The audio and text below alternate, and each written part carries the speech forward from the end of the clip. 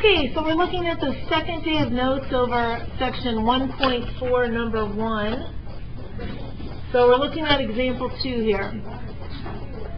So we're trying to find the limits as x approaches 2 from both the negative side and the positive side and the general limit.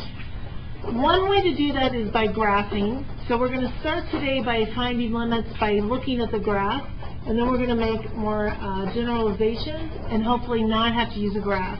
We can use some other algebraic methods. So to graph this function, this is saying to graph y equals x squared, that's a parabola, but we're not going to graph it when x is 2. So I am going to go ahead and plug 2 in here though. If I plug 2 in, I'm going to get 4. So I'm going to have a hole in the graph at that point. Let's go ahead and make this a negative just so that we can see it better when we graph it. So this is saying that when x is 2, we're going to have the point -3. So this is, again, we've got y equals x squared.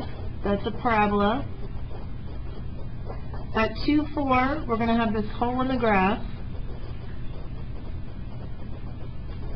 And then the point that we're actually going to have is the point 2, -3.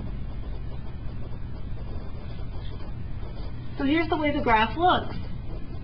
So now we're trying to find the limits from, first of all, from the negative side. Here's our general graph. We're looking from the negative side of 2. That means from the less than side of 2. Peter, what's that limit as we get closer and closer to 2 from the left side? 4, yes. Matthew, what about if we find the limit from the right side? What are we approaching? 4 again, yes. And so, Lizzie, what's the general limit going to be then? 4. If the limit from the left and the limit from the right are the same, then the general limit has to be 4. But here is what might be different. G of 2. That's asking us when x is 2, what is y? So that's really asking us where is that closed dot? And so, Avery, where's the closed dot? Right, so this answer is -3. So we can see that for this removable discontinuity, look at the way the limits went. We had all of these limits, but then the y value was actually something different. Over here, when we had the removable discontinuity, we had all the limits, but then f of 1 was actually undefined. We had no answer for it. So those are the two ways that removable discontinuities can look. So for this one, we would say we have a removable discontinuity at x equals 2. Alright, so in the next part, we already did a non-removable discontinuity. Here's one way it can look. So one way it can look is we have these asymptotes, and we've got all this bizarre stuff happening on the limit. These are different, so therefore the limit does not exist. We had an asymptote, so that meant our y value was undefined. So now let's look over here. I always want to plug this number in. So if I plug 2 in, 2 squared is 4 plus 2 is 6. Here, though, it's saying when x is 2, we get -3. But what this is saying is that we've got a parabola for all the x's when x is less than or equal to 2. The parabola's been shifted up 2 units. So I'm going to go to that point of 2, 6, and I'm going to put a closed dot because we're equal to it. Now my parabola shouldn't just go down here anywhere. We know that it's been shifted up 2 units, so the furthest it should go down is right there like that. That's the way that part looks. Now, is this going to be a point, just a point of 2, -3, or is it going to be a line? Think it's just a point? But it has to be more than just a point because it's saying that we're going to graph y equals -3 anytime x is greater than 2. So at 2, I would actually have an open dot at -3. But if x is 2.1, 2.2, anything greater than 2, I'm supposed to plot -3. See how that's going to end up being a line if I do that? So there's the way the piecewise function looks. So now I want you to be thinking about the limit. Here's the x value of 2. This is saying we're going to approach from the less than side, from the negative side. So right before we get there, What are we approaching? Sarah, what do you think? What's that y value we're approaching? 6 is correct. This is saying the limit as we approach 2. Here's 2. But now we're approaching from the positive side. So over here. Lauren, what are we approaching from over here? Good. So we had a limit of 6, a limit of -3. So what does that mean about the general limit then? Kyle, what's true of the general limit? Correct. And then it asks us for g of 2. That's just asking us what is y when x is 2. We come up here, we look for that closed dot, and that should be 6. So both of those were non-removable discontinuities, and look how different the answers were. But it was kind of the same pattern. The limit from the right and left were different. The general limit did not exist. And then in one case, f of c was undefined. In the other case, it was defined. So it can be one or the other. All right, let's flip over to the back.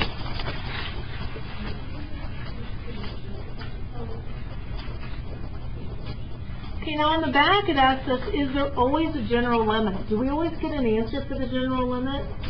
No.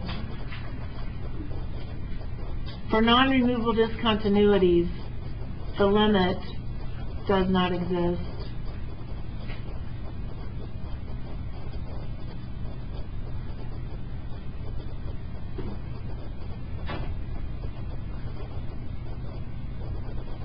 Alright, so let's graph this one. So again, to find these limits, we're still focusing on the graphing aspect. But later we're going to look at it more analytically. So look at this one. This is a triple piecewise function. We have 3 pieces to the function. We're graphing this piece, but only when x is less than 0. So I'm going to go 0, I plug it in, and I get 1. So I'm going to use that point. Open or close dot, you guys? Open dot at 0, 1. Then I have to look at what kind of shape this is. Well, y equals x plus 1 is just a line with a slope of 1. But I don't want to graph the whole line, because I'm only graphing the line when x is less than 0. So that's only down here. So there's that part of the graph. Then I'm supposed to graph this, but only between x's of 0 and 4. So only between this region, between 0 and 4. Only in there am I graphing this parabola. And I need to know what the endpoints are of the parabola. So I'm going to plug in 0. 0 squared plus 1 is 1. I'm also going to plug in 4. 4 squared plus 1 is 17. So here's the way this part's going to look then. This point, this dot was open, but now it becomes closed because it's the same answer and it's equal to it.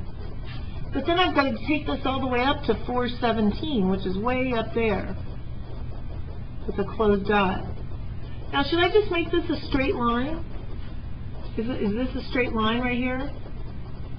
No, that's a parabola, so I need to make this a little bit curvy looking. So like that. Now I'm going to plug 4 in here. 4 minus 2 is 2, so I'm going to have that open dot there at 4, 2. And then I've got to see what kind of function it is. X minus 2. Y equals x minus 2. What is that? It's a line with a slope of 1. It'll go up like that. And we don't have to have it perfect. It's just kind of going to help us with these limits. Alright, so looking at letter A now. It asks us to find the limit. Here's our C value of 0. So find the limit as we approach 0 from the left. So here's 0. We're doing it just slightly to the left. As we come in from the left, what's the y value we're approaching? What do you think, Paige? What did you say? 1 is right. Okay, now we're going to approach 0 from the right. So here's an x value of 0. We're approaching it from the right this time. Madison, what is it? 1 again. So whenever these two are the same, then our general limit is 1. f of 0 is asking us what's the y value when x is 1. What is it, everybody? 1.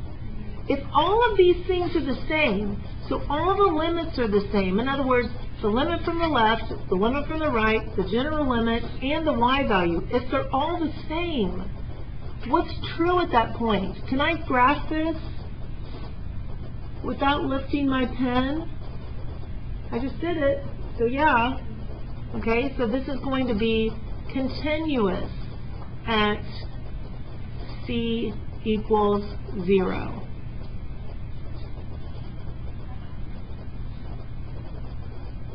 Okay, now we're looking at a different part of the graph. Now we're looking at when c equals 4. So now that's right here, when x equals 4 or c equals 4. So I want you to try to answer these 4 on your own, and then check them with your group and see if you all agree.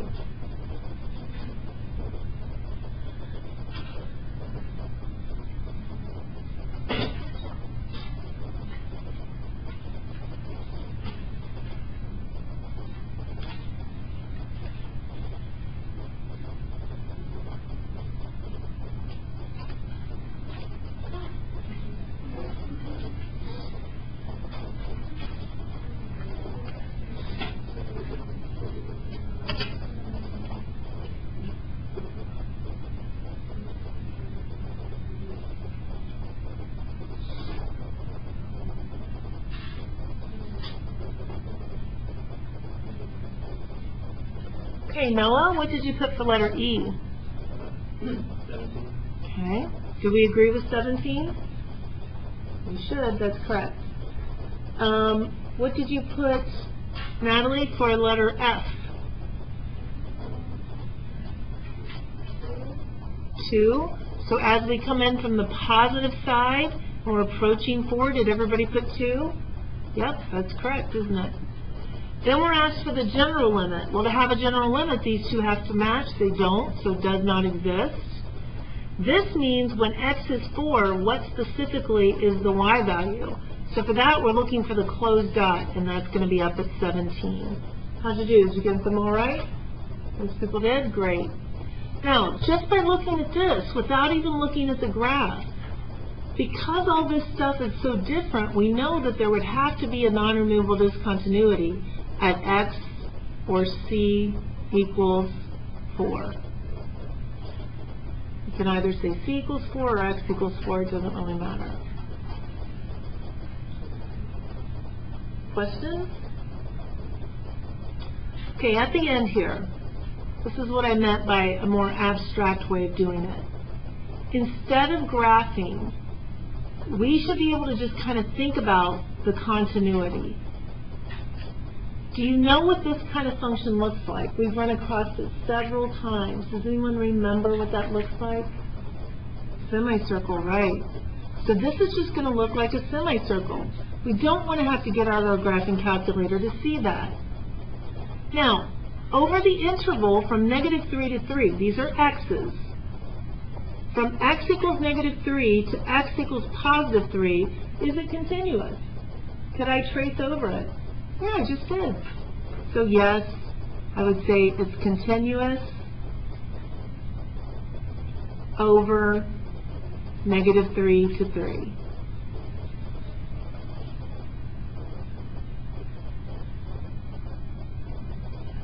Now, look at letter B. We have a line with a slope of 1, y-intercept of 2, and another line with a slope of 1 and a y-intercept of -3.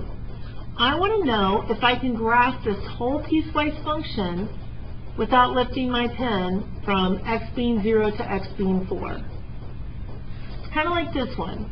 Right here in this piecewise function, I could trace at 0 just fine, but I couldn't go from here to here. I'd have to lift up, so it's not continuous. How can I quickly check this to see if this is continuous between x equals 0 and 4? Any ideas? Guys, if they're both lines, then what would have to be true of the two lines at 1? They would have to have what? The same value at 1, right? So if I want to quickly know if this is continuous, I'm going to plug 1 in here. 2 plus 1 is 3. I'm going to plug 1 in here. 1 minus 3 is -2. So I know I have a line that stops at 1, 3, and then the next line picks up at 1, -2. Am I going to be able to graph that without lifting my pen? No. So I would then say that there's a non-removable discontinuity at x equals 1.